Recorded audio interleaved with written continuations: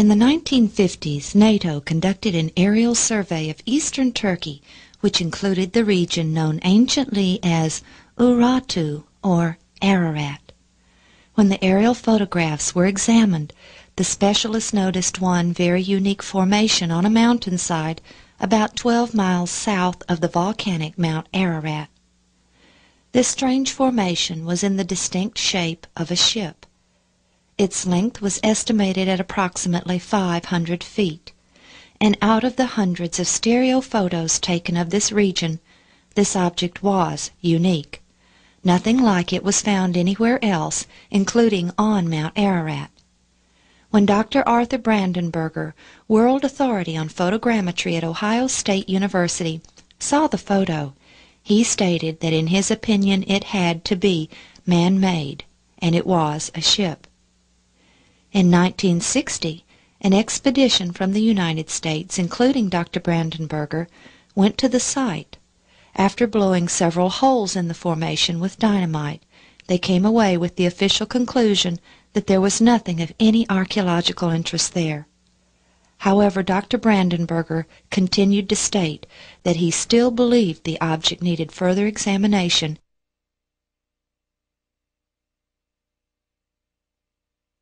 In September of 1960, an article appeared in Life magazine telling about the expedition. 27-year-old Ron Wyatt read that article like thousands of others. But unlike others, Ron promised himself that one day he would see the strange object for himself. Ron, the father of 2 and soon to be 3, knew it would be many years before he could ever go to Turkey. But throughout the following years he never gave up his desire to visit the strange boat-shaped object. Ron was an avid student of ancient history, archaeology, and all of the sciences, and had never considered that the Ark could have survived until the present. But in 1960, he saw in Life magazine an object that he believed was the only likely candidate for that distinction.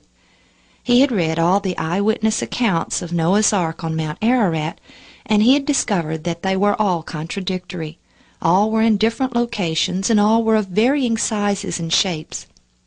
He studied the history of Mount Ararat, and was convinced that nothing made of wood could have survived its past eruptions or glacial flows. There were many stories about what people claimed to have seen by way of remains of Noah's Ark. These ranged from a boat that had been broken in half and part up on the mountain, part down at the base of the mountain, but most of them implied that the boat had been caught in the ice and preserved and was nearly intact. I didn't feel that that was a likelihood, and as there was no photographs or no real indication that these people had seen anything, I believed that all that would be left was approximately what appeared in the picture in Life magazine in 1960. The boat-shaped object had many things in its favor. First of all, it was in the mountains, plural, of Ararat, as stated in the biblical account. Second, it was shaped like a seagoing vessel. Studying ship construction, Ron had learned that a barge-shaped vessel simply cannot survive on open, stormy seas. And third, it was approximately 500 feet long, not the commonly accepted 450 feet. Ron had concluded that the author of the Genesis account of the flood, Moses, would not have stated the ark's length in Hebrew cubits. Moses was born and educated in Egypt. The Hebrew cubit came into use many years after Moses' death. The only cubit he would have known would have been the Royal Egyptian cubit of 20.6 inches. This would have meant that the ark was 515 feet long, not 450. In 1975, Ron read the book The Ark File by Rennie Norbergen, a member of the 1960 expedition. For the first time, he now knew the names of the expedition members, and he contacted all but one of them to get directions to the strange object. However, the team had left from the small town of Dobizet on horseback, led by the military, and they could offer him no directions. In 1977, he and his two teenage sons, Danny and Ronnie, flew to Turkey. It took several days of very uncomfortable travel to reach Dobayacet. Ron had no idea where to begin looking for the boat-shaped object. After all, it had now been 17 years since the 1960 expedition. Would anyone even remember it? And even if they did, Ron didn't speak the language and had no way to ask. So they checked into the Erzurum Hotel and got some sleep. The next day, they hired a taxi to take them to the road they had entered town on and simply began to walk. Soon they came upon a group of local villagers who looked quite intimidating.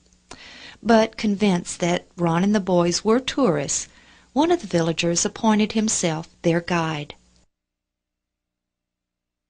Ron saw a very large rock which had crosses carved on it. About 10 feet in height, this stone had a hole on one end. Ron remembered seeing similar objects in an archaeology book that were anchor stones used on ancient ships in the Mediterranean Sea. But this one was many, many times larger. When their guide saw Ron's excitement at seeing this, he showed them several other similar stones in and around his village. Most of them had 8 crosses carved on them in the Byzantine and Crusader styles. For the first time, Ron realized the possibility that the Ark had used such anchors, not for anchoring the ship, but for stabilizing it and holding the nose into the oncoming waves. The crosses on these stones were of the style of ancient Christian Byzantines and Crusaders, who were well known for carving crosses on objects they associated with biblical events and places. Did these early Christians connect these stones with the 8 survivors of the flood? The next day Ron and the boys again began to walk the region. This time they came upon an ancient stone house, partially collapsed. Its great age could be seen by the fact that the ground level around it had been raised several feet by eroding soil from the surrounding hills. Extending out in all directions around the house was a system of stone fences, also almost buried with only their tops extending above the ground. But most interesting were the 2 stones sitting beside the house, one standing and one lying flat. These also had 8 crosses carved on their faces, but the crosses were carved on top of some earlier pictographs. There was what appeared to be an arch across the top, which Ron believes was a rainbow. Below this were 8 figures walking away from an ocean wave shape, above which sat a boat shape. On the stone lying on the ground, the second figure from the right was a woman. Her head was bowed and her eyes were closed. On the standing stone, both the first figure, which was a man, and the second figure, a woman, both had their eyes closed and their heads bowed. Ron drew an incredible conclusion. He believed these were possibly the tombstones marking Noah and his wife's graves. The wife, he concluded, had died first, and that is why only she was represented with her eyes closed on her stone. When Noah died, his eyes were shown as closed as well as were his wife's. Nearby was a natural amphitheater between 2 hills with a large stone that appeared to be an altar. Could this possibly be Noah's post-flood home with corrals for breeding various animals and an altar directly behind his house? These were exciting discoveries, but they still hadn't found the boat-shaped object. Finally, the last afternoon they were there, Ron left the boys reading while he made one last search. This time he had the taxi drive in a different direction, south of where they had earlier been. When the taxi had gone as far as it could, he began to walk through the mountains. After a while he saw the boat-shaped formation directly below him. And seeing it this close, he was convinced more than ever that it needed thorough scientific investigation. He needed to learn what lay beneath the surface of the soil covering the strange object. That evening he and the boys paid their hotel bill and arranged for a taxi to take them back to Erzurum in the morning. While packing, they heard the clamor of men coming up the steps, banging on the walls and shouting. When Ron looked down the stairs and saw them, he recognized some as men they had encountered over the last 3 days, and he realized they planned to rob them. The region is so isolated that he knew they were in trouble if they didn't escape quickly. Barricading the door and tying sheets together, they climbed out their window onto a roof where they re-entered the hotel through its kitchen and escaped. But in the commotion, they lost most of their film and luggage.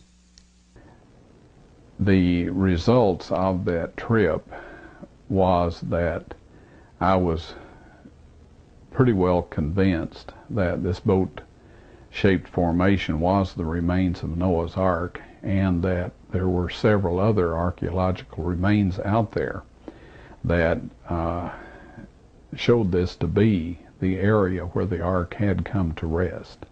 And so I was quite happy with that result, and planned to go back at a later date and do more work on the formation itself.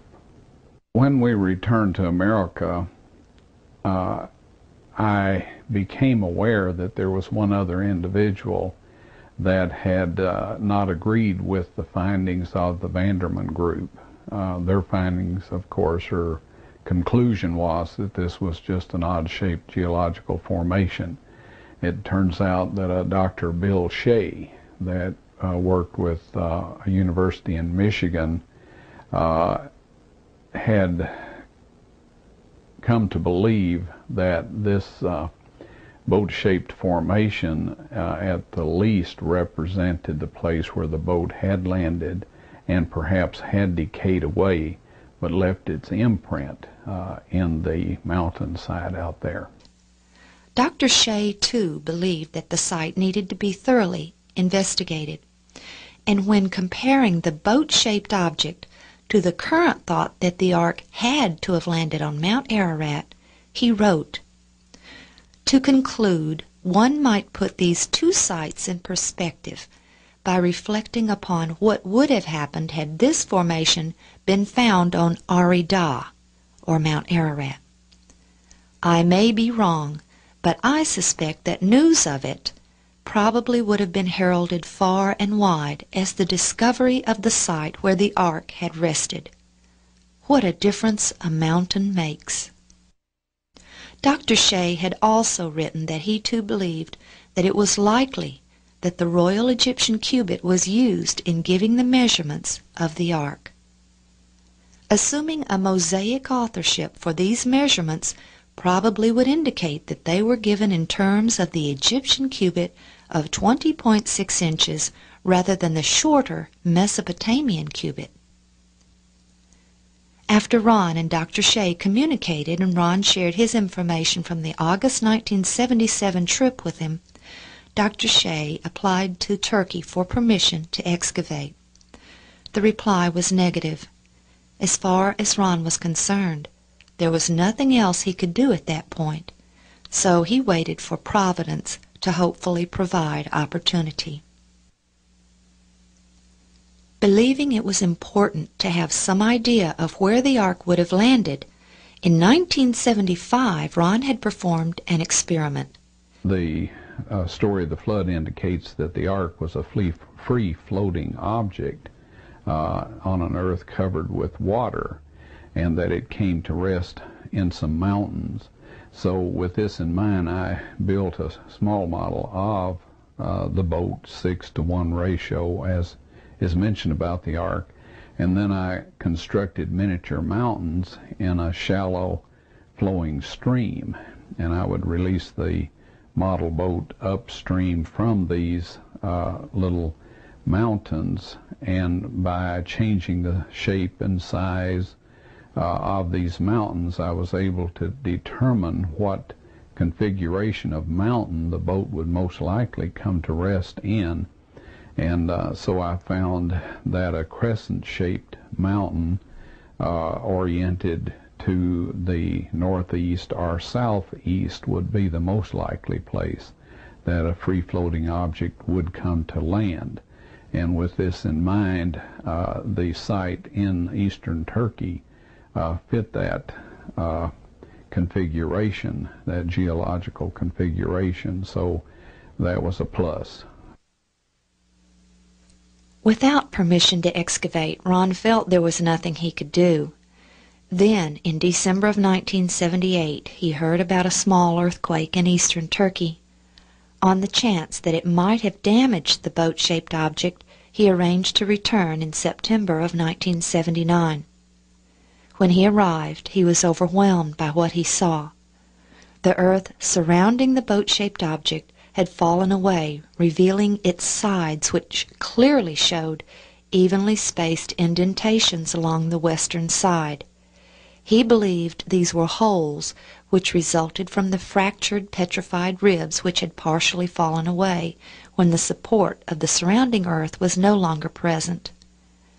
On the eastern side he saw what looked like portions of rib timbers which were fragmented but still in place, only discernible due to their shape and color. The quake had caused a crack along the length of the object, and Ron was able to measure the depth of the structure and to take samples for analysis. If these specimens were decayed and petrified wood, they would contain a much higher carbon content than the surrounding area. The analysis done by Galbraith Labs did indeed show this to be the case. The specimens from the site showed 4.95% carbon, which indicated that it was once living matter, such as decayed or petrified wood.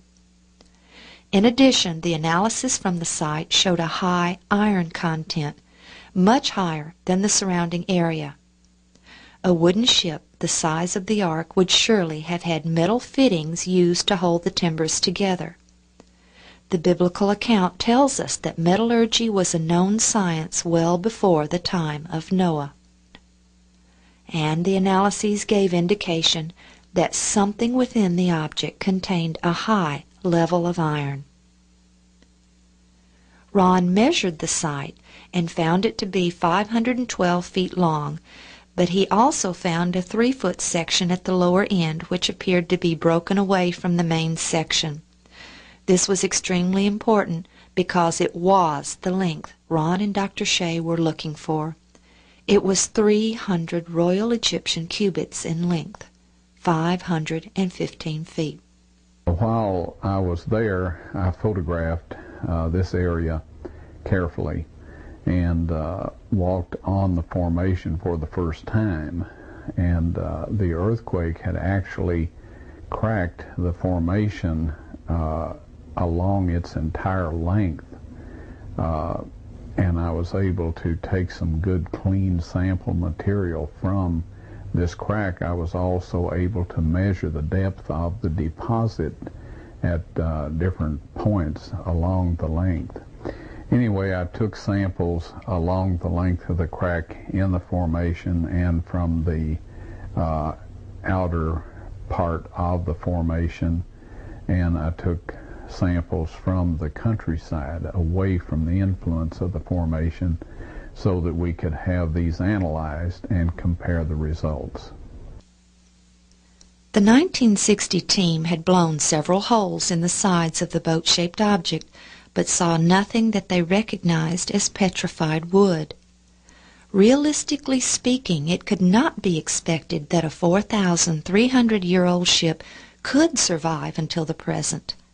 The region of Ararat experiences extremely cold winters with large amounts of snow, springtime rains, and hot summers. Exposed wood would have simply rotted away over the years. This strange boat-shaped object was now in a mud flow. It had a large section of limestone bedrock extending through its midsection, which indicated that it possibly had slid to its present location, impaling itself on this rock. Ron concluded that at some time lava had flowed down the mountainside from the south, carrying the ship with it. When the ship struck the large outcropping of limestone, it was impaled and held fast. The weight of the lava piling on top of the ship collapsed the decks, and the entire ship was soon encapsulated within the hardening lava which protected it. Water from snow and rain began to accumulate underneath the hardened lava. In time, as the lava began to deteriorate, water began to flow within the decaying lava, which caused the ship to petrify. But if the ship had been covered in lava, why wasn't it burned up? Well, lava doesn't always burn everything it comes in contact with, as we read in this quote from the New Larousse Encyclopedia of the Earth. It might be supposed that the high temperatures of the lava would give off an enormous amount of heat. This is not so, however, and it is quite usual for a flow to pass through a forest or town without causing a fire.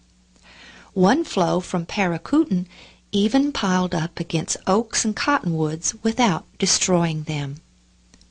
How can we explain this anomaly of high lava temperatures and absence of fire and flames? To begin with, lava consists of a vitreous mass which is a poor conductor of heat. It also cools quickly at the surface, becoming covered with a crust which in some measure prevents further heat radiation from inside the mass. Thus a lava flow has, as it were, a constantly forming insulating case around its molten interior, so that the front of the flow is preceded by a protecting crust. If the Ark had been completely covered in lava, it would have been sealed, cut off from the oxygen and water which would have normally caused it to decay away. In time, the lava would begin to slowly deteriorate, allowing water to begin to flow through it and over the preserved structures of the Ark. As mineralized water flowed over the wooden timbers, wood molecules began to wash away, leaving microscopic holes. As the water washed these molecules away, other molecules began to lodge in the empty holes. These were molecules of substances which the water had picked up prior to reaching the structure being petrified. The ship's structures would be literally turned to stone as its molecules were replaced one at a time by molecules from the minerals in the region above. The 1960 expedition had found no petrified wood, or at least none they recognized. They had not taken into account the fact that due to the weather extremes in the region, any petrified structure near the surface would have suffered from the effect of frost action or wedging. If this mound contained the petrified structure of Noah's Ark, the water present in the mud flow from rains and snows would have seeped into the tiny cracks and pores of the petrified and fossilized structure. This water near the surface would then freeze, expanding almost 9%, causing the petrified structures to fracture. The Encyclopedia Britannica states, "When moisture seeps into the pores of a rock and freezes, it may shatter the rock into tiny fragments of silt or sand size. As this process is repeated year after year, any structure near the surface which would have been exposed to the freezing temperatures would be expected to be fragmented, and in time reduced to fragments some the size of a grain of sand. It was unlikely that any petrified structure near the surface would have remained intact. At the most, these structures would have suffered enough weathering to give them the jagged appearance of old rocks. If any intact structure remained, it would most likely be found within the soil deep enough to be protected from the elements."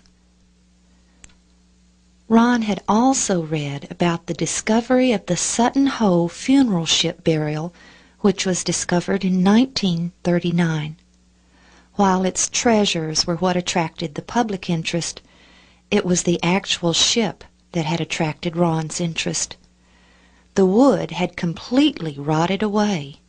However, as the excavators carefully unearthed the treasures, they discovered corroded iron clinch nails still in place, as this account describes.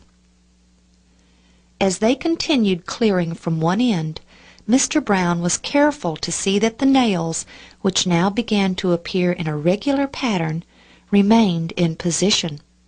As the earth was removed bit by bit, the forward part of the ship emerged in rough outline until, moving toward the center, they cleared to the 11th frame or rib and reached what they believed was a burial chamber. The outline of the huge ship was perfect. Every vestige of wood had rotted, but what remained was a perfect impression of the ship's hull, which had been in the sand for centuries. The earth was stained from the wood, and the rusted iron clinch nails that had once held the ship together remained exactly in place.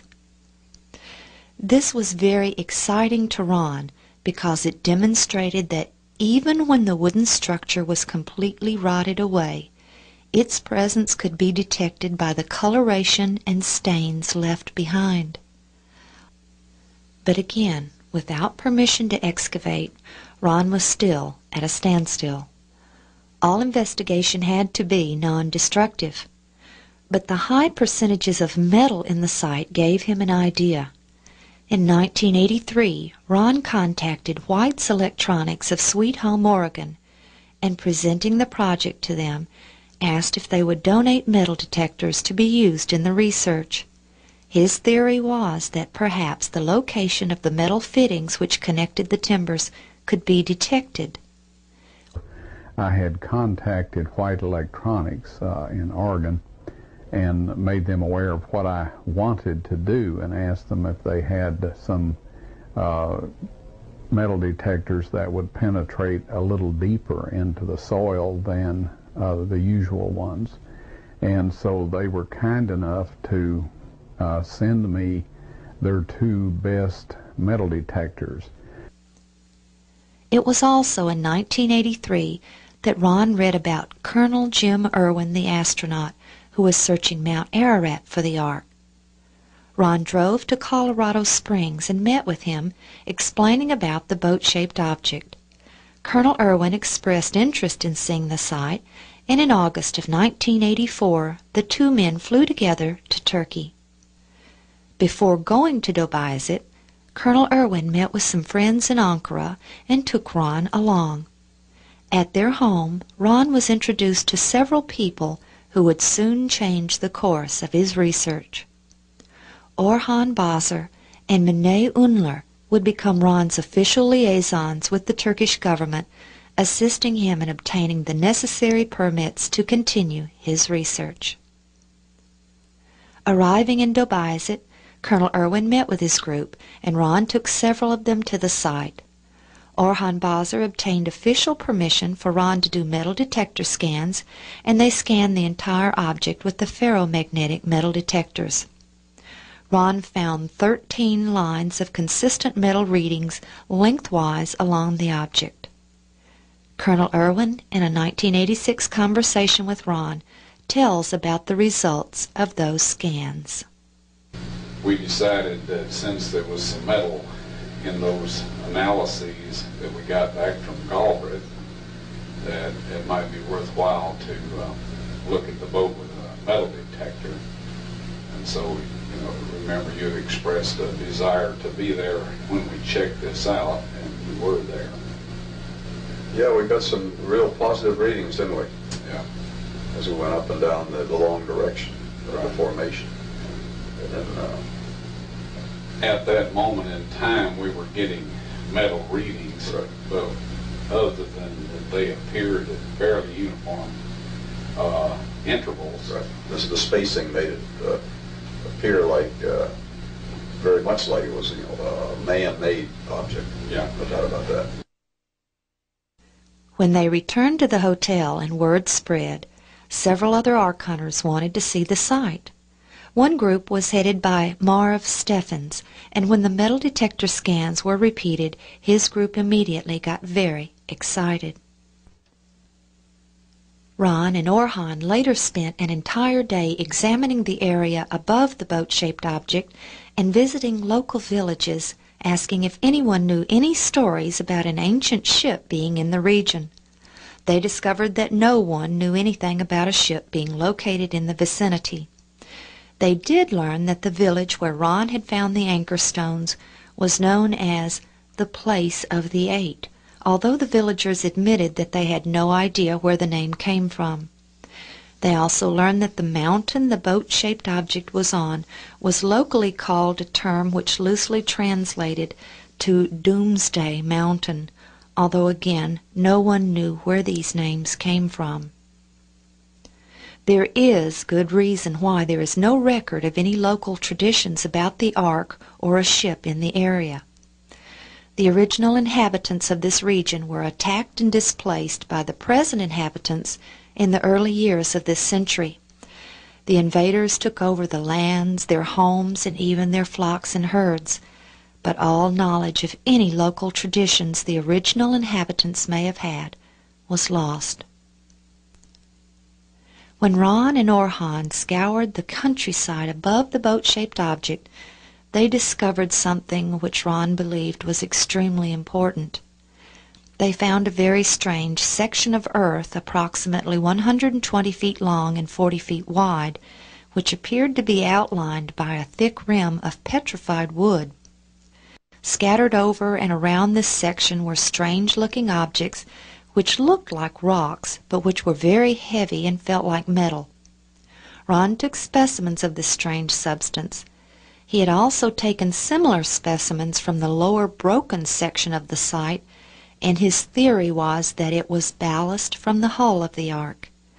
He had earlier concluded that the ship had slid to its present location in a lava or mud flow, and he now believed that this was a portion of the hull that had remained embedded in the earth. When the Ark was carried down the mountainside, it was ripped away from this portion of the hull, causing the ballast material to be left lying scattered all around. In this same area, they also found a recently constructed stone structure which had pieces of an ancient broken stele incorporated in it. Being careful not to draw the attention of the locals to these broken pieces of stone, they photographed the pictures inscribed on these stones. Pieced together, these broken pieces depicted a boat-shaped object very similar to the 1950s aerial photograph. And within this boat shape were 8 faces. The very unique mountain ridge above the boat-shaped object was also depicted, with ravens in flight, and next to the ridge was depicted a volcanic-looking mountain, a mountain that had since subsided. When Ron stood on the top of the ridge and looked south where this mountain was represented as being, he saw that there was a mountain in that location, but that it was no longer visible from the viewpoint of the artist of the stele. This was, Ron was sure, the volcano that had erupted many, many years ago and covered the boat with lava. Since the broken pieces of the stele were found near the location of the section he believed was the bottom of the hull embedded in the earth, he believed this stele had once marked the original location of the Ark. Orhan had also arranged permission for Ron to take more substantial specimens from the boat-shaped object as well as from the surrounding terrain. On August 25, 1984, Ron left Turkey with his specimens and headed towards Athens to connect with his overseas flight.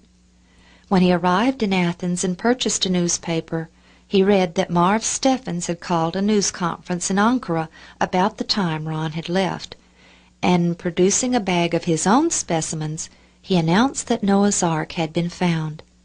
He was immediately detained, accused of taking valuable artifacts, and with this He proceeded to tell the authorities that Ron, too, had left taking specimens and was already out of the country.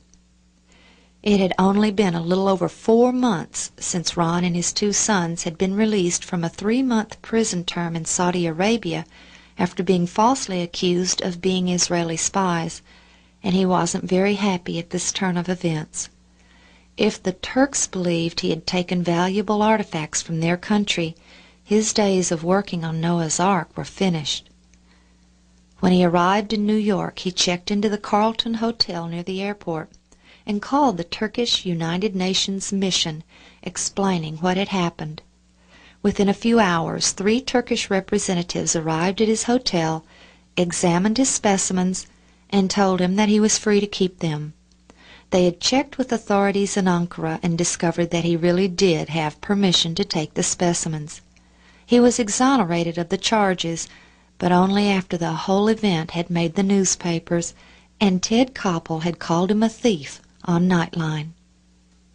However, what looked like a disaster turned out to be the event that first caused the Turks to take an official interest in the site. The United Nations Observer and International Report featured a full-page story on Ron and the evidence at the site. What Wyatt found measures almost identically to the text offered in the 6th chapter of Genesis in the Old Testament. It was also found in the area where the Bible says the ark finally came to rest. What we actually have found is physical evidence that this is a boat. Whether or not it's Noah's Ark is up to the people that review the material.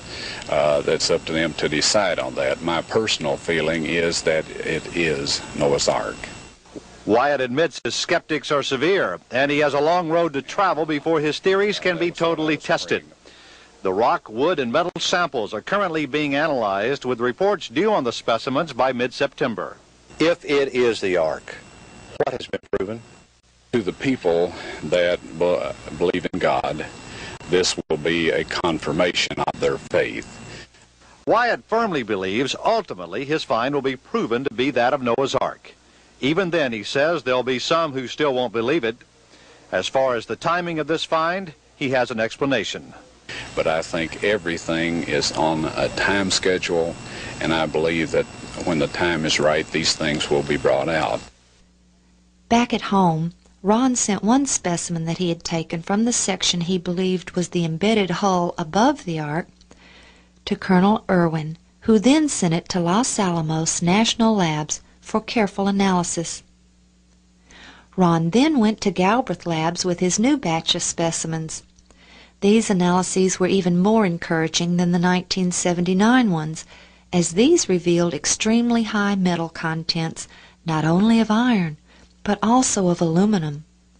Although aluminum constitutes about 8% of the Earth's crust in weight, it never occurs in the metallic form in nature. It occurs as alumina. Yet, these analyses revealed that the specimens contained both alumina and aluminum. Ron believed that the petrified structures would not only have been petrified with minerals from the soil above the site, but also with the molecules of the metal fittings of the ship, which contained aluminum as well as iron.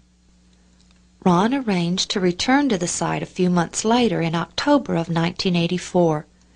The Turkish government had sent several of their own scientists to examine the object, and Ron arranged to loan them one of the White's metal detectors. He wanted to see if they could duplicate the pattern of metal readings at even intervals. They did. Colonel Irwin was dedicated to searching for the Ark on Mount Ararat, but he continued to offer Ron any assistance he could. When he received a call from a man who was interested in searching for the Ark, but who expressed the belief that it couldn't possibly have landed on Mount Ararat, he referred this man to Ron. Early in 1985, Dave Fassel called Ron. Dave was in the marine salvage business and was familiar with several new technologies which were used in non-destructive investigations, such as radar. When Ron told him about the boat-shaped object which he now without reservation referred to as the Ark, Dave was very interested.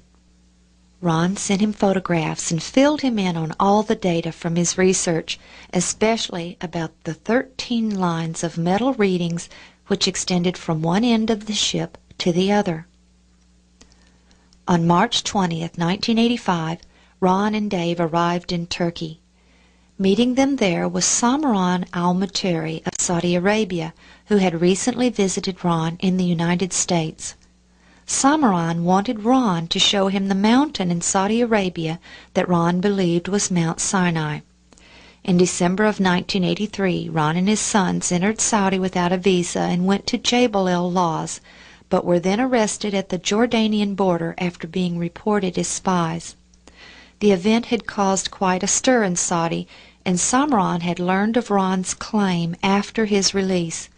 Now he wanted Ron to come back to Saudi with him to show him the site, but perhaps to ensure that Ron's claims were valid, he wanted to see Noah's Ark first. When Ron and Dave arrived, Samran was ill, and they had to delay their departure to eastern Turkey until he felt better. During this time, Mine Unler arranged for them to meet with Dr. Ekrem Arkugal, Turkey's leading archaeologist, world-renowned for his excavations of the Hittite Empire in Turkey. Familiar with both Ron's research and the reports of the Turkish scientists from the fall of 1984, Dr. Arkugal made the following statement. May I congratulate you for that great success, really. Thank you, sir. I believe it is an ancient remains of an old ship. This, since the earthquake pushed it up, the wood, you see, is eroding out, and it must be covered quickly also, because we're losing much. It must be preserved. It must be preserved. These are the remains, which are at any rate remains of a ship. Yes. Things had changed a great deal in the past 8 months. Ron now had liaisons who made his arrangements with the proper officials and acted as translators. The government had officially taken an interest in the site, and now their leading archaeologists stated unequivocally that the object was a ship. The three men then went to the site, and immediately Dave Fassel, who certainly knew about ships, was overwhelmed by what he saw. He had brought 2 different types of metal detectors, a pulse induction type and the new and controversial molecular frequency generator, which, unlike the conventional metal detectors, was supposed to be able to discriminate types of metals as well as receive readings from great distances.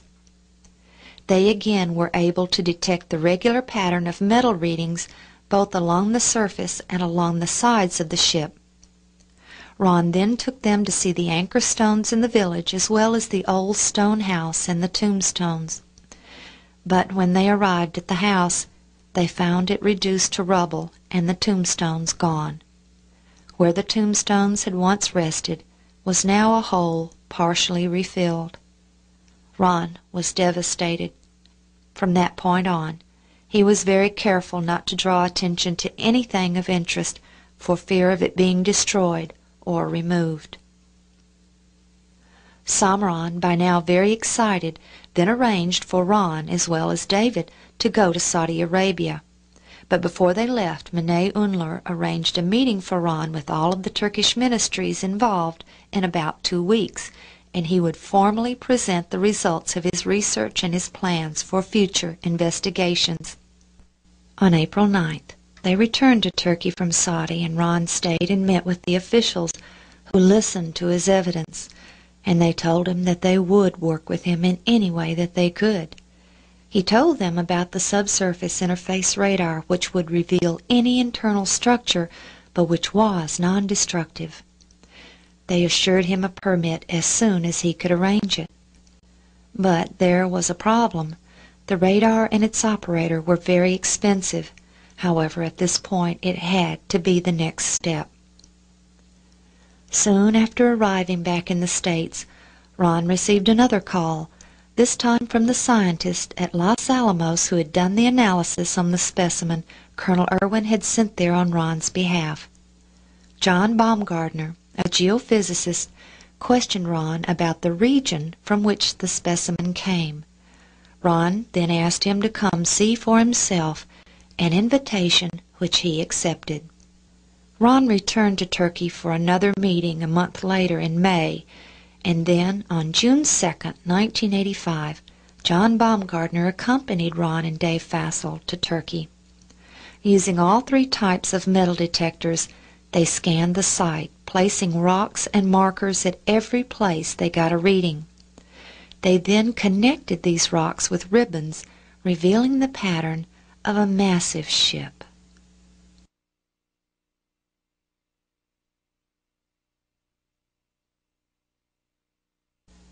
Dave found a specimen which John examined and found to be consistent with hand-wrought iron.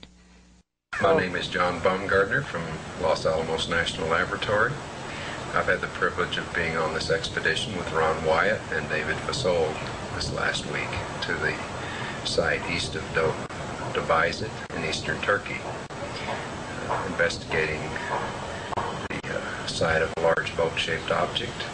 Okay, would you show us briefly this specimen that Mr. Fassel owns and that we wish we owned? Okay. It's striking in the fact of its angular character. Seem to have some preferred planes in the object on the outside as well as the inside. This inner portion appears to be a silica replacement of something. This would represent, if the interpretation is correct, a portion of an angle bracket, and we see a corner of it here. It's interesting that it apparently still displays the grain structure of the iron. Now, does this seem to be cast iron or wrought iron? I would say it's has the character of wrought iron, and it appears that this is almost pure iron oxide here, this outer portion. All right, from your own use of metal detecting equipment out on the site, John, would you say that this is an isolated piece of iron? No, we found just an incredible amount of iron in this formation. This is one of this was sampled from one of the many points along the stores. We were on the starboard side where we collected this sample. They appear to be regularly spaced along the boat. But Ron knew the difficulty they would have in convincing anyone else that this object contained the fossilized remains of a massive ship. The general public simply didn't understand about petrification and frost wedging, which fractured petrified wood. Even more importantly, Ron was discovering that many trained geologists didn't recognize pre-flood petrified wood because it doesn't contain the growth rings of post-flood wood. None of the specimens he had taken from the site had growth rings, and because they were fractured from the weathering, they were only fragments of timbers, unrecognizable as wood to most people. There were no growth rings because the biblical account states that there was no rain prior to the flood, but that a mist watered the face of the earth. Growth rings result when the growth of the tree halts due to cessation of its water supply during the cooler season or during a drought. Scientists who reject the biblical account even agree that Carboniferous plants contain no growth rings, but this would be a stumbling block to many.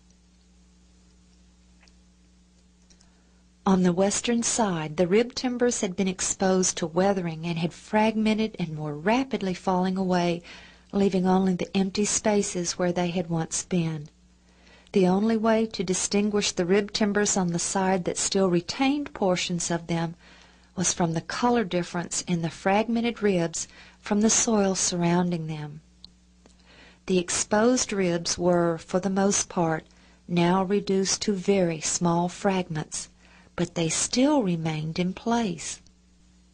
By this time, Ron was convinced that this was indeed Noah's Ark, and this ship, as such, is the oldest man-made structure on Earth, and it is in the exact condition that was to be expected, but it wasn't what the world wanted to see. They were looking for a barge-shaped ship, still intact or perhaps broken in half, but still wooden, not petrified. And they were looking for it on Mount Ararat, even though this volcano had experienced several eruptions, the most recent in the mid-1800s, which was very similar to the Mount St. Helens eruption, which blew out an entire portion of the mountain. The upshoot of the interest of the group at Los Alamos is that Dr. Baumgartner made an appointment with myself and David Fassold to meet some people out in Dallas that were considering funding part of the documentation on this formation. And David suggested that a subsurface interface radar scan of the site would be helpful and useful since we were denied permissions to excavate. And of course I was very happy with that prospect, and the results of our meeting in Dallas was that the project to do a radar scan of the site was funded. Everyone's hopes were riding on the radar scans. Only the internal structure could have survived the weathering which was fragmenting everything on and near the surface. Dave also arranged for ABC's 2020 to cover the event. On August 1st, 1985, Ron arrived with the permit and was joined by John and his group, which included other scientists from Los Alamos. They went directly to the site and repeated the metal detector scans, again laying out the pattern of ribbons. The Los Alamos scientists also measured the site with sophisticated surveying methods and confirmed that it was 515 feet and 7 inches. Dave would arrive a little later with the radar and its operator, Tom Finner of GSSI. 2020 was also on their way. But with all the attention the outsiders were receiving, the local guerrillas took this opportunity to make trouble. Commandos were assigned to protect the men at the site, and they positioned themselves in the crevices around the ship. But suddenly shots rang out, and the commandos quickly rose up and fired upon the terrorists, sending them fleeing, but not before killing several. Martial law was declared, and by the time Dave, the radar, and 2020 arrived, the site was off limits. It was a terrible disappointment, and everyone's frustration was intense. But the coverage by 2020 documented the metal detector scans and other evidences, making the public aware for the first time of what was happening on Doomsday Mountain. Do you believe Noah's Ark actually existed? Could the legend that sounds like a fairy tale really become proven fact? Well, the search has been going on since biblical times, and in a moment you're going to meet some people who are positive they have found the Ark. Now, we know such claims have been made before, but a few months ago, these people came to 2020 with some new and intriguing scientific findings. The boat-shaped site was first found and photographed by a Turkish army captain back in 1959. It was quickly explored and dismissed as a freak of nature. But Wyatt, an amateur archaeologist, rekindled interest in it a few years ago. He brought in Dave Fassold, a marine salvage expert, to assess it. Fassold felt he knew a shipwreck when he saw one. He became obsessed with it. For over a year, I haven't dreamed about anything else, from the time I put my head on the pillow to the time I wake up. And that's all I think about all day long. And I'm sure that's all Ron thinks about. The Doomsday Mountain team brought in some high technology to explore the oldest legend of man. There's one. They began scanning their site with a molecular frequency generator. It's a device used by surgeons to pinpoint cancer tumors.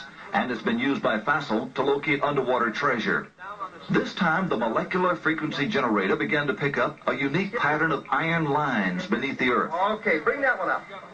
They began placing ribbons along those lines. The finished shape, outlined by the ribbons, was that of a huge ship, the approximate length and width of Noah's Ark, as described in the Bible. The fascinating field of ribbons soon attracted higher academic interest. That looks like iron. Okay. Dr. John Baumgartner, a physicist with Los Alamos Laboratories, sent samples back to the lab for analysis and confirmed that the metal they were tracing with the ribbons was indeed iron. With the width and the length known, the only remaining question was depth. By locating the depth of the hull, they could determine if the boat-shaped object had the cargo capacity described in the biblical ark. To resolve this final issue, Wyatt and Fassel brought geologist Tom Finner to Turkey with his company's heavy-duty subsurface radar equipment. Gear like this located the black box cockpit recorder on the floor of the frozen Potomac River after the Air Florida crash. Suppose this rock were a foot or 2 feet underground. Would it give you a reading as to where that was? Could you locate it? Yes, we could. Is it possible that there will be a moment at which you will say, this is a man-made object? The symmetry of the feature suggests it's a boat. I hope to prove that the underground structure is in fact that of a boat. Just before we arrived to do this story, several groups of climbers, including Ark hunters from the probe ministries of Texas, were attacked high on Mount Ararat by a band of Kurdish separatists. They sent in several battalions of elite commandos who swept up Mount Ararat, chasing the rebellious Kurds, with predictable results. Some were killed, some arrested, but others escaped southward toward, you guessed it, the boat-shaped site on Doomsday Mountain. It became a hornet's nest of anti-guerrilla activity. The restrictions of martial law left the American explorers isolated from the outside world. Not even a telephone. Well, I'll be back next year. Be sure. Yeah. Anyway, we're going to hang in like smell on a skunk till there's nothing left. Get this done.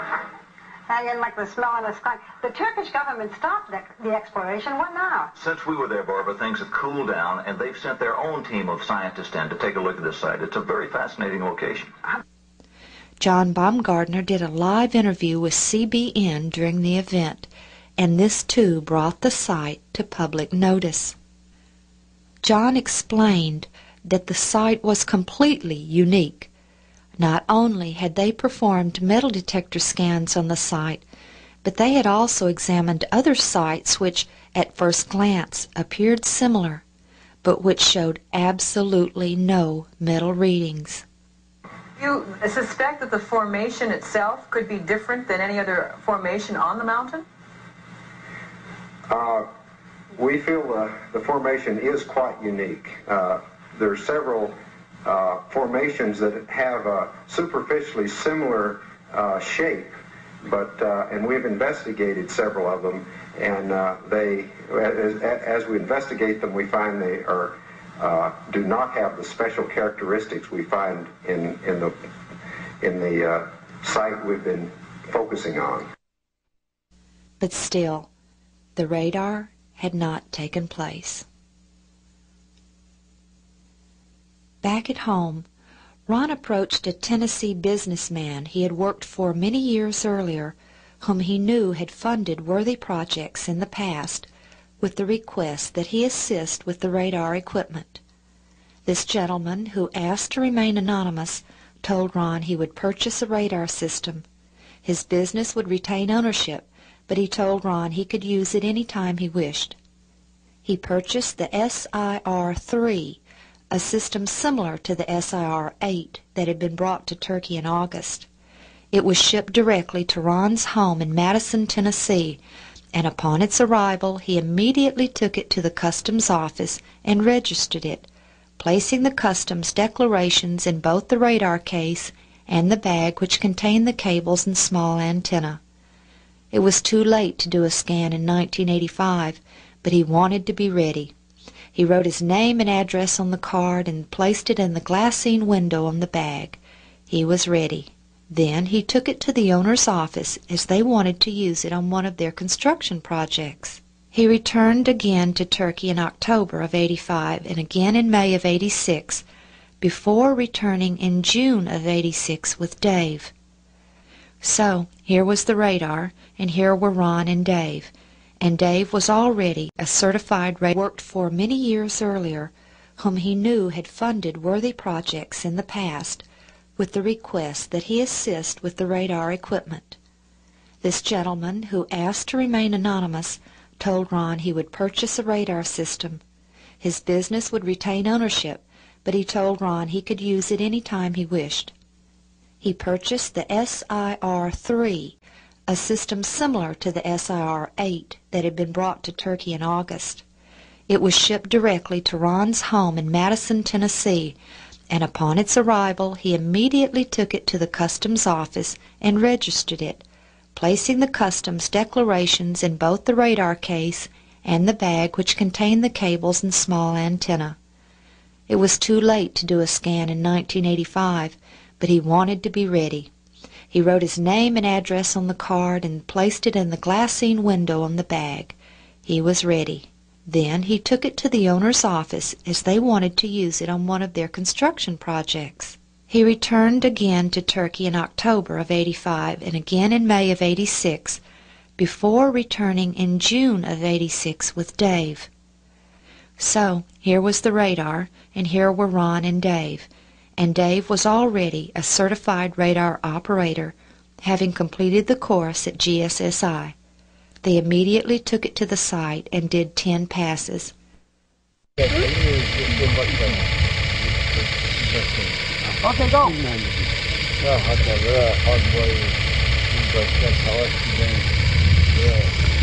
Now we're going across the front end of the boat, and David set those markers in so he can see if there's a relationship between the metal lines of his frequency generator and the parallel, uniformly separated timbers that are showing up on the SIR.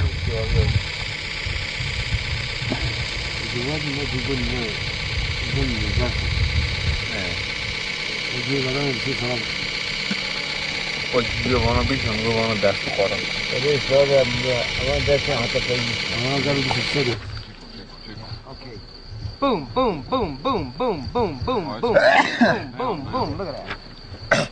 Look at that. There's the wall. You need to get a little farther distant from it, Dave. Well, okay, that's got it right that's there. Automatic Yeah, point, right? yeah, this point. All right, let me show you what we're doing. This is the upper end of the boat. I've just located the very end of it again. The green stakes represent bulkhead number 2. All right. All right. That's at 63 feet. Yeah. Those stakes are actually at 66 feet. All right. Okay. Now, but I'm picking up where the longitudinal bulkheads double up at the bulkheads. Right. That's why I've got so many stakes that are green. Right. But then when I go in between bulkhead 2 and 3, I haven't got as many bulkheads. Right. You see what I mean? Because they haven't doubled up. As many longitudinals. Yeah, right. I haven't doubled up.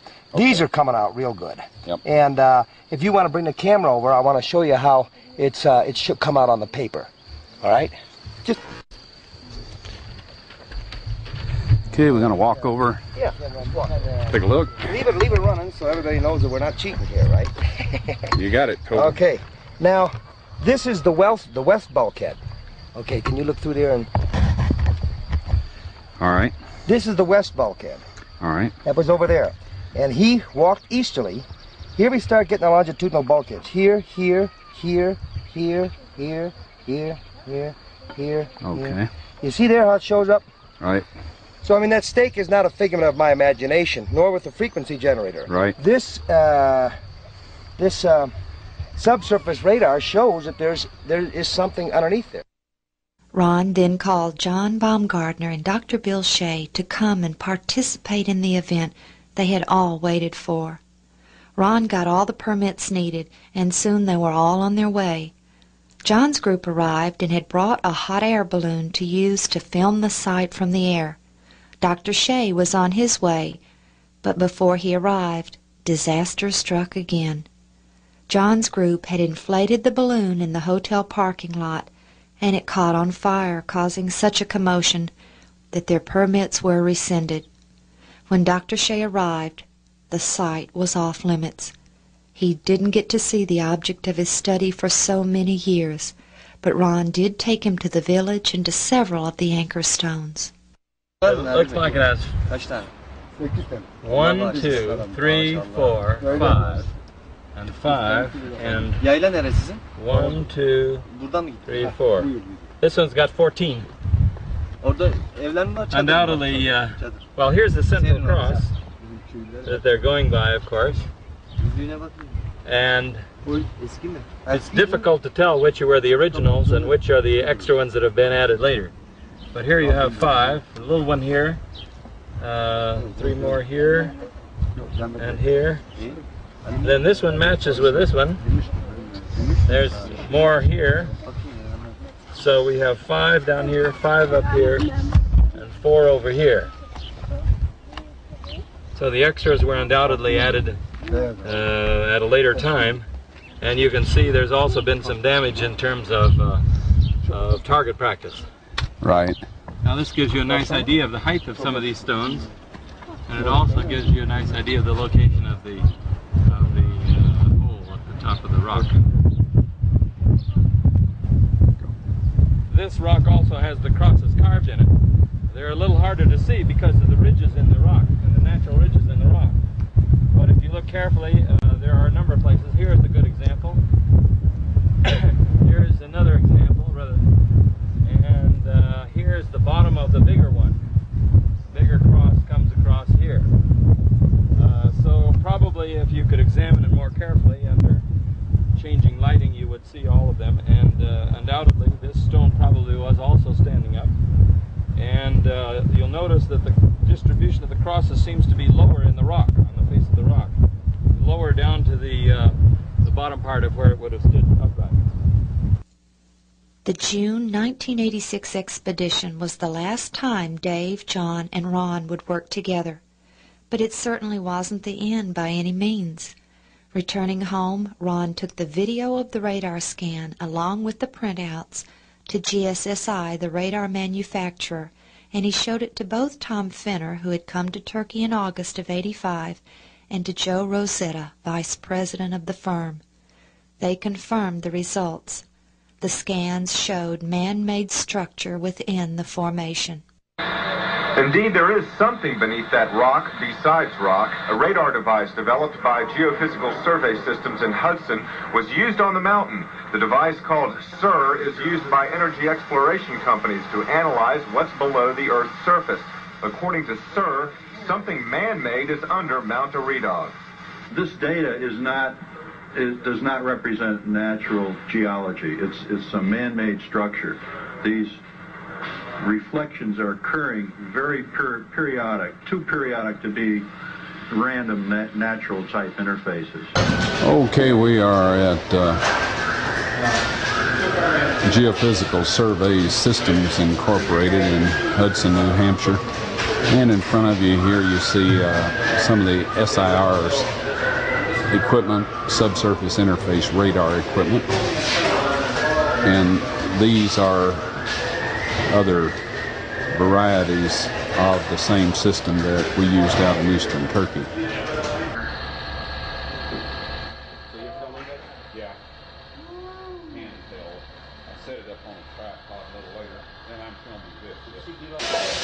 See that these reflections on these marks indicate point targets that seem to correlate with the iron lines that you found with the magnetometer and the molecular frequency generator. What's unique about this here versus the other instruments, now you can get some depth estimates to these targets. They all appear to be in equal depth within a few inches of each other anyway. And I also noticed that you get a parallel scan to this down here, and you got the same results, which indicate that these are continuous features. But I think this is pretty dramatic evidence. This evidence I was hoping to come up with when I was out there with you last year. At that time, Ron completed his training on the radar equipment and received his certificate. On November 8th, he returned to the site and did complete scans of the entire ship, as well as the surrounding area, reporting the results to officials in Ankara. In December, the decision was officially made. The evidence was complete, and Turkish scientists agreed with Ron. It was the remains of Noah's Ark, officially. The evidence had been scientifically studied. Years earlier, the photogrammetry expert Dr. Arthur Brandenburger said the boat-shaped object was man-made based on his years of experience in studying stereo photos. Chemical analysis of specimens taken from the site showed the presence of metals in quantities and types that do not occur in nature. They contained organic carbon, which proved that they were once living matter. Natural rocks do not contain organic carbon. The metal detector scans showed a very distinct, organized pattern of metal beneath the surface consistent with the shape of a ship. These scans were done numerous times using 3 separate types of metal detectors, all of which confirmed the same results. Laser and other sophisticated methods of measuring performed by scientists at Los Alamos confirmed the length measurement. They showed the object to be exactly 300 Royal Egyptian cubits. The subsurface interface radar scans revealed visual evidence of organized structure encapsulated within the boat shape, structures that were positively identified by the radar specialists as being man-made. Turkish authorities, many of them of the Muslim faith, who accept the flood account of the Bible, saw no other conclusion possible. It was a ship. It was in the mountains of Ararat. It was 300 Royal Egyptian cubits in length. It was the remains of Noah's Ark. In February of 1987, Ron was asked to appear on Turkish radio and television and discuss the research. And then in 1984, we came out and we found that there was some metal in the boat, which was kind of a surprise. But in Moses' record that he wrote in the Torah, which the Quran, of course, says the Torah is reliable. And in there, the story tells us that they had metal. Now, Tubal-Cain, who was the great-great-grandson of Adam, our 4th generation, used iron and bronze, which meant they knew about alloy process. So the flood happened in the 10th generation. So it appeared that they had metal, and it's logical that Noah would use it. Yes. And so once we found that there was metal in there, then we got a special metal detector and took this over the ship. And by this method, we could find where there was metal in the ship. And it turns out that on all of the rib timbers, there's metal brackets, and on all the timbers that run lengthwise of the boat, there's metal brackets. So we were able to document where the timbers were just by reading the location of the metal from the surface without digging any. He then met with the governor of Ari, the district which contained the Ark, and arrangements were made for the official dedication ceremony to be held in June 1987.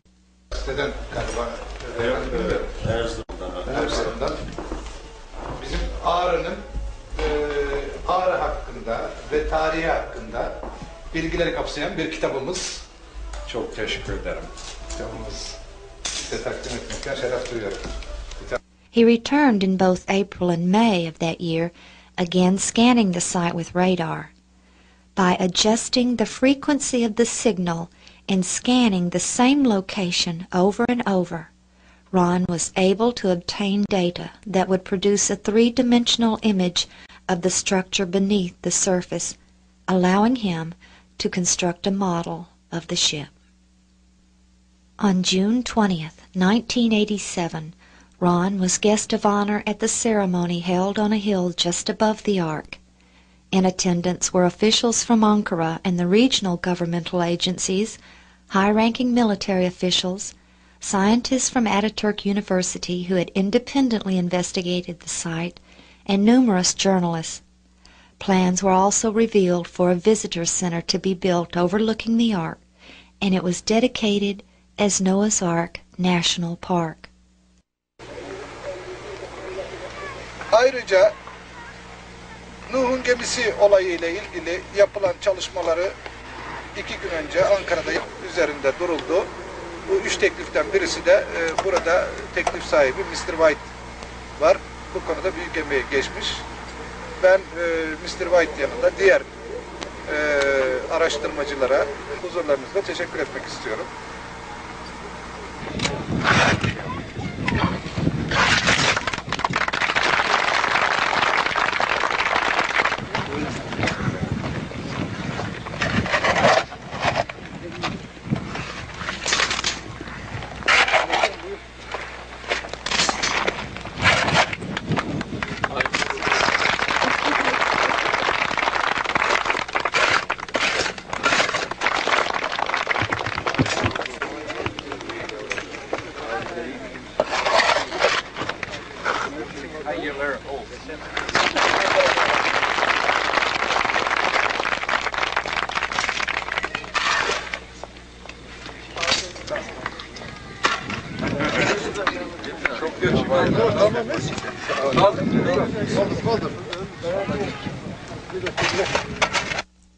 The governor then asked Ron to bring the radar to the Ark site and perform a scan for the officials and journalists. After doing several passes, Ron explained the printout to those in attendance and pointed out what he said he thought looked like an intact timber just 2 feet below the surface. The governor ordered a soldier to dig, and what emerged was this section of petrified timber. The event was shown on Turkish television throughout the country. The governor gave the timber to Ron to bring to the United States to be tested. Everything that the Turkish scientists had recovered to that point had been kept under wraps. The governor wanted this to be made known, and placing it in the radar case, it arrived in the States in perfect condition. Back home, Ron took the precious timber to Galbraith Labs. It was an incredible specimen, perfectly intact, and displaying evidence that it was hand-hewn and laminated. 3 separate layers of wood could be seen, but more exciting was the fact that the laminating glue substance could be seen to have oozed out on one end and was perfectly preserved in the petrified specimen. At Galbraith, they carefully chiseled off a sample. If this was truly petrified wood, it would contain organic carbon. If it were just a rock, it wouldn't. First, a test would be run for total carbon, both organic and inorganic. Then, a test would be run for inorganic carbon. By subtracting the amount of inorganic carbon from total carbon, the amount of organic carbon would be determined. We're in the process of weighing the sample now for the analysis for the total carbon of this sample. The inorganic carbon will be included in this determination, all the carbon that's present. As we run the inorganic carbon, we'll be able to tell the difference if there's any organic present in the material.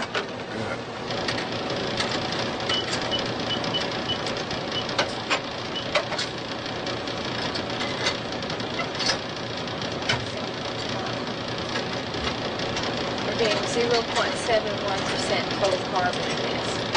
0.71. Yes. At the present time, we're weighing about 500 milligrams of sample for a carbonate determination. That would be the inorganic carbon in the sample. Right. So we subtract that from the total carbon, and that tells us what percentage is raw carbon and what is the carbonate We would tell you what percent of organic carbon that you would have there. left. Okay. 81 ppms in organic carbon. Okay, thank you very much. Of the 0.71% total carbon, 0.7019% of it was organic. And not only did it contain organic carbon, it contained 13% iron, iron from the metal fittings. When this timber was petrified, the water washing away its molecules immediately washed in iron molecules from the metal objects it had already passed over, which filled the empty holes. Ron again arrived in Turkey with the SIR-3 radar on July 23, 1987. He again continued with his scans of the entire Ark, setting the frequencies to reflect the structure at varying depths. He now had all the data he needed. The width of the Ark was 138 feet at its widest point, which was wider than 50 Royal Egyptian cubits, which equals 87.5 feet. But the decks could be seen to be collapsed, and when they fell, this broke the deck joists which held the ribs in position. This caused the ribs to fall outward, giving the initial appearance that the ship was wider than the biblical measurement.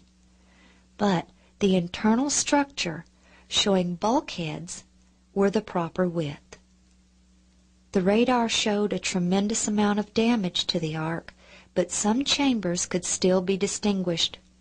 Ron assumed symmetry when he built his model. If a section was in poor shape on the left side, but was in good shape on the right, he constructed both sides identically. On the southwest side, near the front, the radar showed a very large door, which opened to a ramp system which led to the different levels of the ship. The top and middle decks appeared to be completely open along their midsections, which possibly would have allowed light from above to penetrate through the entire ship. The top deck could not be reconstructed with much accuracy, due simply to the fact that it was collapsed almost completely. All that could be determined was where each level began and ended.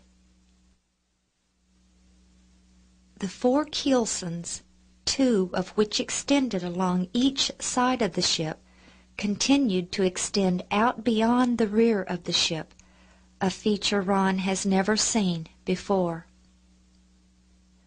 When Dave had used his molecular frequency generator on the Ark in 1985, he had noted a large section of the hull which showed a void. When Ron and Orhan Bazar found the large section above the Ark, Ron believed this was the bottom portion of the hull that was embedded in the earth and which remained in the earth when the Ark was swept down the mountain.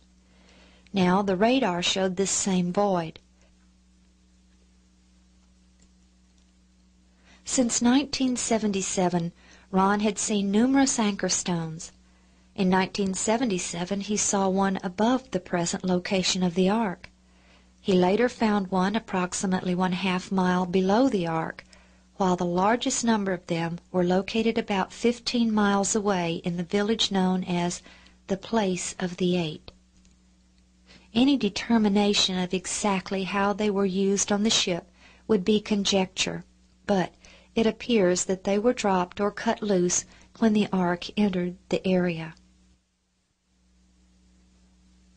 In an attempt to discredit these stones, alternate theories have been proposed as to their origin. One of these theories proposes that they are Armenian cult stones that originally had cult symbols carved on them, and that the holes at the top were for candles or represented the pagan eye of the dragon. This theory proposes that when the Armenians converted to Christianity, they erased the original inscriptions and replaced them with crosses. But in 1989, Ron found 2 more anchor stones only these were buried in the earth and were only now beginning to be exposed due to soil erosion, and they contained no crosses or inscriptions of any kind. If these were truly anchor stones, it makes sense that some would have been buried in the mud after the flood, and the Byzantines and Crusaders couldn't carve their crosses on them. But if the Armenians had made them, where were their cult inscriptions? Ron, what's the significance of the placement of the crosses in these stones? All right, Tom, this is an iconographic representation here of a man, the head of the household, his wife, his 3 sons, and his 3 daughters or daughters-in-law. And as you can see here, the 8 crosses, the ones to his left are the lady folks in the family. The ones to his right are the men folks in the family. Do these fit the story of Noah? They do. Another interesting object sits alongside the road leading to the village of 8. It is a very large section of what appears to be petrified tree bark, and it too has 8 crosses carved on it. Ron has theorized that it may have been part of the covering of the ark that Noah threw off after the dove and olive branch scenario. Bark is well known for its watertight properties, and again, someone many years ago associated this object with 8. In 1988, work began on the Visitor Center, as well as construction on the highway which led to the turnoff up the mountainside to the Ark. But the world was not overwhelmed by the discovery of Noah's Ark. In fact, it received very little media attention in the States, and when it did, the traditional Ark hunters came out in force to deny its reality. Various theories had been developed since 1984 as to what the boat-shaped object really was. Some of these theories were that it was a syncline or a geological formation described as a clay upswelling in a lava flow, which John Baumgartner discussed in 1985. It had been proposed that this was a natural formation resulting from a mud flow around some kind of volcanic plug. First of all, the rock formation here in the center of the ship is not volcanic, and has much smaller extent than the ship itself. And it appears from these lines that you've been drawing that the ship has impaled itself upon it. There's no evidence for any kind of plug beneath this thing. There's erosion all the way around it, and there's no sign of such a firm formation that could produce this oval-shaped object. So it's not a clay upswelling in a lava flow? No. Another theory was that it was a copy of the Ark built by Constantine. Another theory which failed simply because the metals found in the Ark were not in use at that time. Aluminum has only been alloyed since 1948 and titanium since 1936. Then there is the theory that it is an ancient fortress. However, it doesn't take a great deal of intelligence to recognize that no one in their right mind would have built a fortress in a mountain valley surrounded by hills. Their enemies would only have to stand upon the surrounding hills and shoot down upon them like sitting ducks. The strange metal objects Ron and Orhan found above the Ark site, which Colonel Irwin sent to Los Alamos, were very important. They proved to contain an extremely high content of manganese dioxide, titanium, and aluminum. This material was identical to some of the specimens Ron had found falling out from the lower end of the hull, and he therefore concluded that this material was used as ballast. Ballast is any heavy material placed and secured in the lower hull of a ship to give it stability. All ships have ballast, and Noah's Ark would have been no exception. But because of the exotic combination of metals contained in these masses, the evidence indicated that perhaps as the ship was constructed, The slag or waste product of the metal production of the ship's fittings was placed in the hull as ballast. John Baumgartner had contacted Ron after examining the specimens Colonel Irwin had sent to Los Alamos, and it was this specimen that first attracted his interest. In 1979, I found that the group in 1960 had blown away a portion of the hull, and at this point some of the ballast in the boat was exposed, and at the surface I broke off a small portion of this and brought it back for analysis, and the analysis showed that it was 84% manganese. Now this is a rather sophisticated space-age metal, and these analyses get to be rather expensive very quickly, and when you get an unexpected analysis, the thing to do is to have other labs do a check on the same material to see if they get the same results.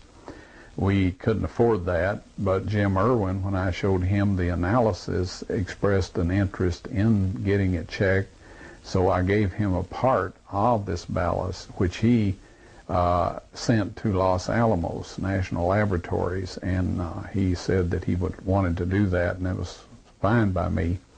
They got the identical results, so I received a phone call from Dr. John Baumgartner quizzing me about the site, the location of the object in the area, and I could tell that he was trying to figure out something from my description of the area, so I invited him to come along, and he agreed to do so and brought 2 other individuals from Los Alamos with him.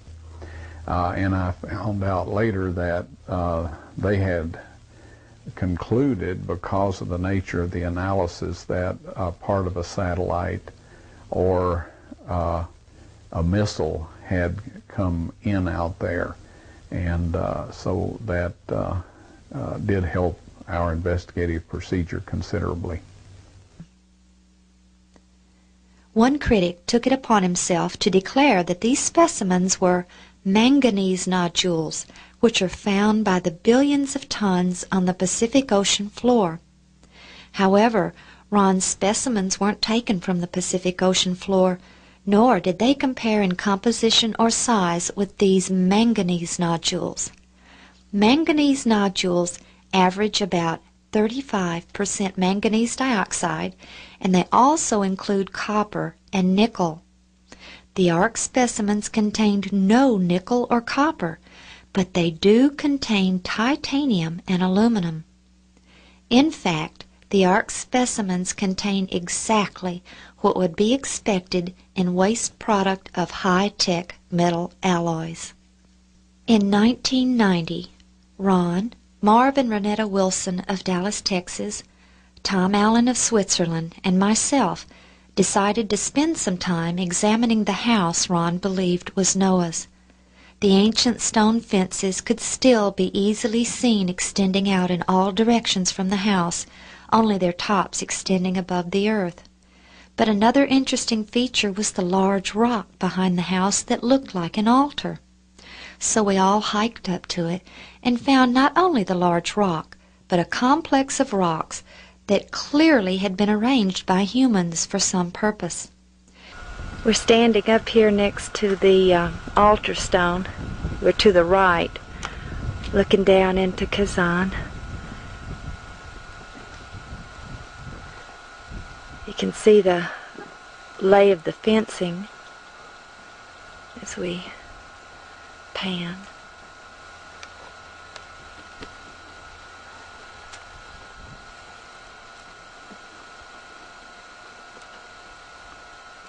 Digging out here too,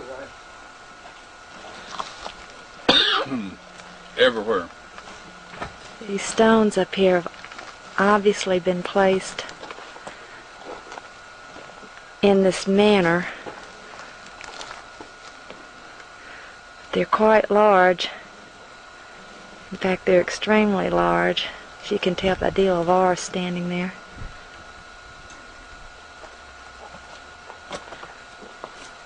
Could easily put, say, the sacrificial animals in here, Ron? Probably. Now, we're in the little area. There was a doorway.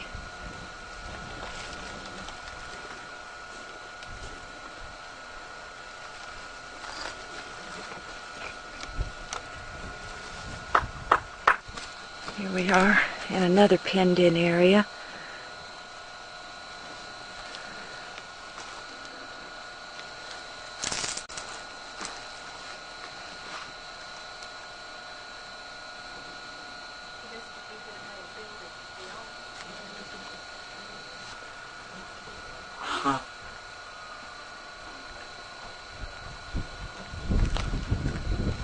And as we pan over here is the very large stone that we suspect would be the altar.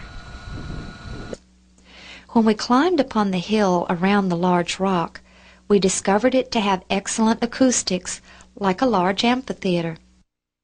Okay, I'm standing up on the stone now. It was quite a big step. Of course, there's a lot of moss on it. And we look out straight dead ahead at Noah's house. And then just beyond there, Kazan.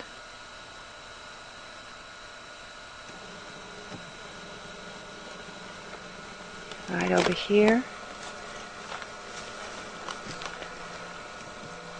The pen, possibly, where the animal was brought to be prepared. The little place where its blood was shed and drained. And Ron says that he can hear me quite well just talking in a normal voice here. Renetta and I measured the altar, as we now refer to it, and found it to be an extremely weathered 12-foot cube with a step in the back which was about 3 feet above the ground. Standing upon this step and looking over the altar, we had a magnificent view of the entire region. The house and its system of fences was directly below. The rocks on the side were arranged in a manner that was consistent with being pens for medium-sized animals. There were also 2 large rocks which seemed to have been shaped. Okay, this is designed to kill and bleed bullocks, or large cattle is the term used in the Bible. They bring them up this ramp here, and they chip this out, and also chipped out here so the animal could be led, and somebody behind swatting it appropriately would get right up here. And then they could turn it around and then bind its feet and legs, of course, and lay it down with the head down this way and cut its throat, and of course the blood would all run out. And Noah was specifically instructed that they should not eat the blood of the animal, and of course there were other parts too. All the rocks had suffered a tremendous amount of weathering, but it was quite evident that many had been arranged by humans. However, it would have taken a large number of very strong men to have moved some of these boulders. One was leaning against the cliff face in a manner which formed a roof, and it was so large that I could walk under it without stooping.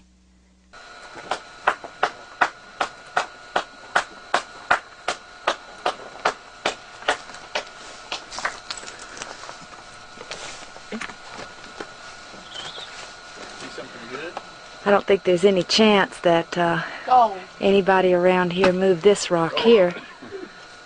That rock is gigantic. You better need some help.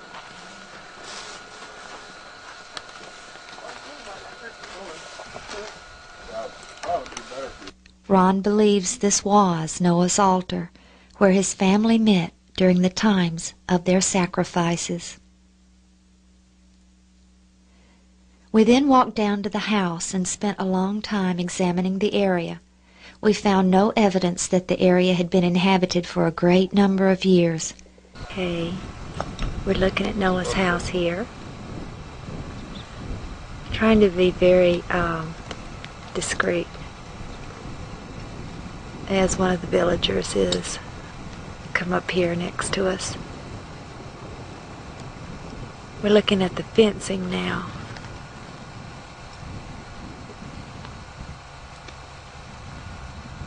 You can see how it went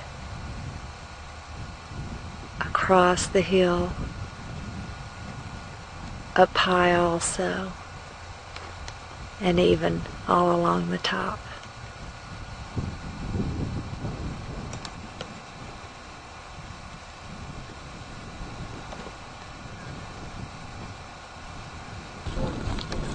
Okay, now we're surveying the fencing from the other way.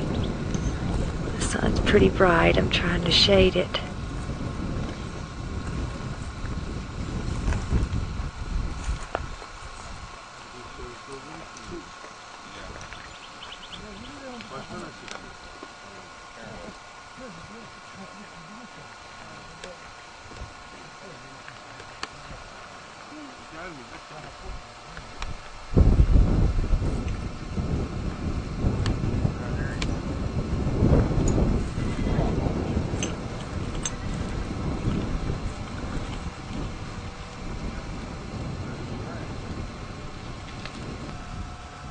Here we can see the fencing that ran up beside the house.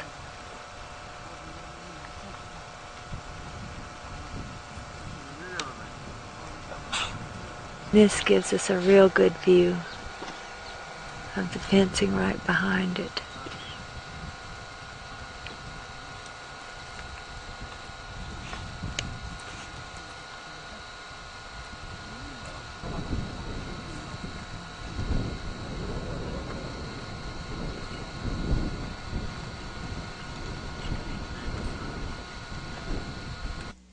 In 1990, Ron conceived an idea which he thought might help demonstrate the condition of the ship.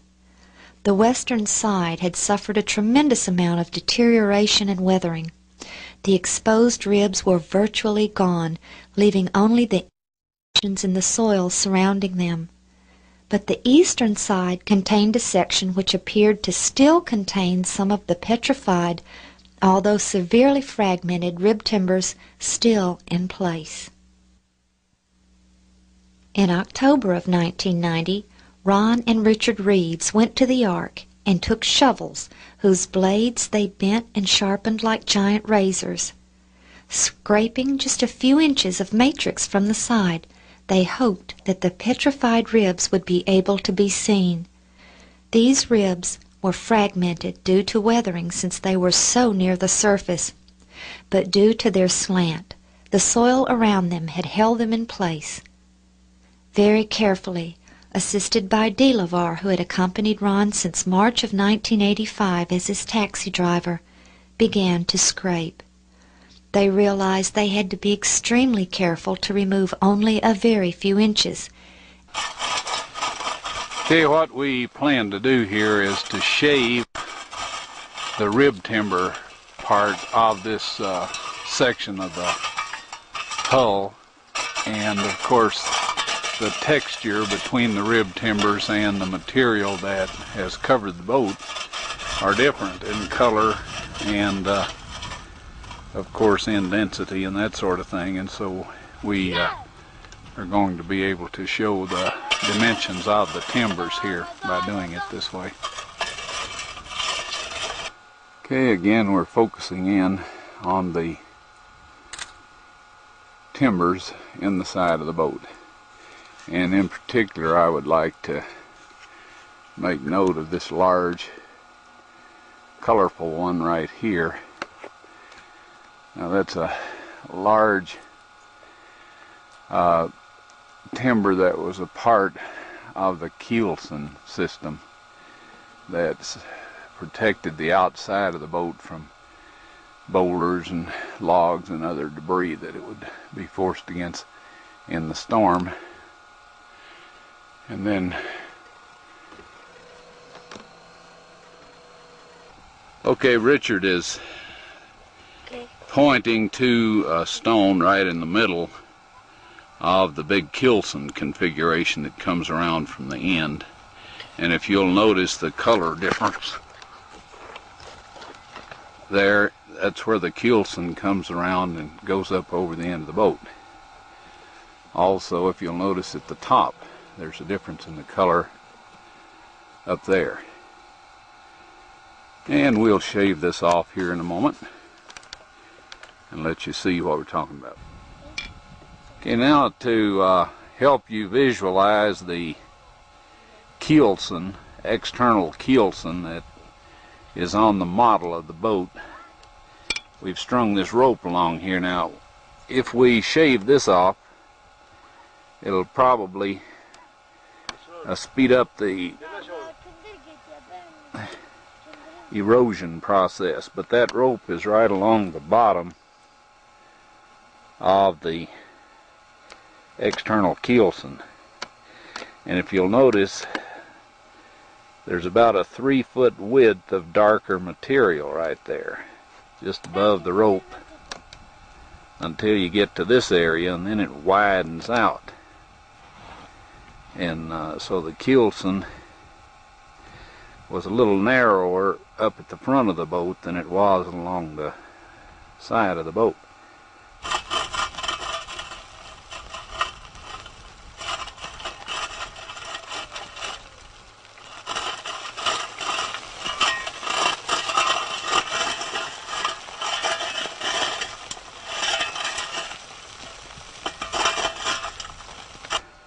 Okay, go ahead.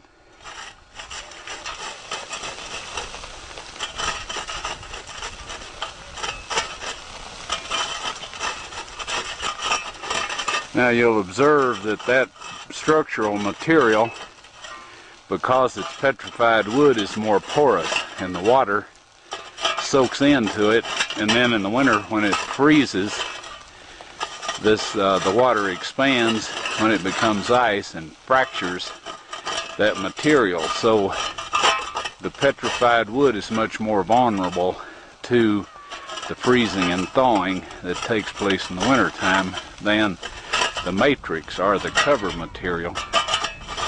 And so that's why they are a different color, a different texture, and also a different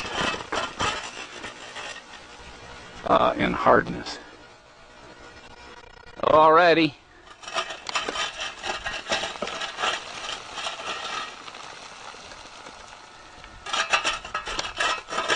That keelson comes right down through there, and again we'll sweep along. Okay, that's got it, Richard. Sweep right down along through here. This was a perfect example of how extremely fragile the remains were. Once exposed to the elements, any intact structures would be reduced to tiny fragments in probably one season. If it was ever to be excavated, it would have to be first covered and protected, and then each exposed structure member would have to be encased in some type of acrylic polymer to seal it and protect it, a process that would involve a tremendous amount of time and effort. Yet Ron still dreamed of the day it could be excavated. In 1991, Ron took a tour group to the site, and as he approached, he noticed a large object and picked it up. When he turned it over in his hand, he saw that it displayed the perfect shape of a rivet with a washer around it, and that it appeared to be fossilized. Our last trip out there this past June, we found this very impressive rivet. And if you'll notice here, the plate itself is just a little more than 1/4 inch in thickness. It's approximately 3.5 inches in diameter, the plate itself, and then the shaft of the rivet is roughly 1 inch to 1.25 inches in diameter. And if you'll notice here, it was struck while it was hot and flared out the end of the shaft so that it would not slide back through the hole in this washer. And this shows that their abilities to use metal was quite advanced. In 1984, he had photographed areas along the sides of the Ark which showed colorations suggestive of metal oxides, all in circles. He hadn't disturbed these for fear of destroying them, but now he believed this specimen showed an actual example of one of the metal fittings. It was analyzed by 3 separate laboratories.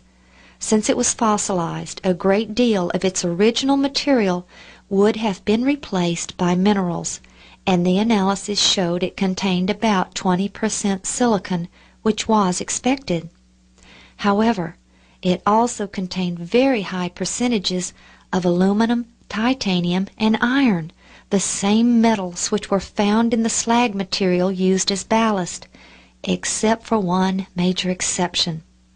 The ballast material contained over 84% manganese, yet the rivet specimen only contained less than 1%. This was even more evidence. In the production of aluminum and steel, very large quantities of manganese are required, but very little remains in the alloy. Steel generally contains less than 1%. Yet over 95% of the manganese produced today is used in the production of alloys, with the majority of it ending up in the waste product. And this is exactly what the evidence at Noah's Ark indicates. A few months later, in August of 1991, Ron, Richard Reeves, Marv Wilson, and Dr. Alan Roberts of Australia met with several authorities in Ankara to request a permit to excavate. Dr. Roberts had contacted Ron in 1990 and expressed a serious interest in the site. Ron had provided him with details of the research, which Dr. Roberts studied carefully. He visited the site alone in 1990 and, like Dr. Shea, believed that an excavation was necessary. By this time, he had received a financial commitment from a British corporation to fund the excavation with Ron as head of the project. Ron explained the procedure he planned to use that would protect the exposed sections. After short deliberations, the men were told that they would receive the permit. But it was Thursday, and due to a long holiday, the offices would not again be opened until Monday, at which time they were to pick up the permit. With several days to kill, the 4 men decided to fly to Erzurum and visit the region southwest of the Ark. De La Var got a minivan and they headed south. But as they neared Bengal, they were taken hostage by a group of guerrillas belonging to the PKK, an outlaw Kurdish party. For 3 weeks they were taken through the steep mountains, sleeping on the bare ground during the day and traveling constantly during the night. When it was over, any hopes of excavating were shattered. The men had been through a terrible ordeal, as we see them here in the helicopter which took them from Bengal. It was also too late in the season to consider excavating. Each family had to deal with the emotional trauma which only time would heal. In time, we all recovered. But the region continued to remain unstable. In June of 1992, we took our second tour group to Turkey, and as we neared Dobbayazit, a beautiful rainbow appeared across the sky. The bus pulled over and everyone got out to film and photograph it. Then we again continued down the road. But within a few minutes we were flagged down by soldiers who wouldn't allow us to visit the Ark. And to this day, the region remains unstable and dangerous for tourists. The controversy continues to grow even though the evidence is overwhelming. Some who were once ardent supporters and associates now deny the evidence. So, is it really the Ark? What we actually have found is physical evidence that this is a boat. Whether or not it's Noah's Ark is up to the people that review the material. That's up to them to decide on that. My personal feeling is that it is Noah's Ark.